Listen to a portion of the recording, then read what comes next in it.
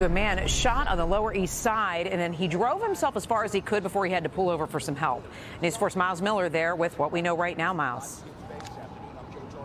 That's right, and we want to show you where he ended up here. This is First Avenue. It obviously does not go in the direction his car is in right now, but you see his back window is blown out. I'll take you to Chopper 4, which has a shot of where this all started on the Lower East Side at Madison and Montgomery. That is where there was a report of shots fired around 1 o'clock. The victim gets in his vehicle, shot in the chest, and drives here on the FDR to this location, 34th Street and First Avenue.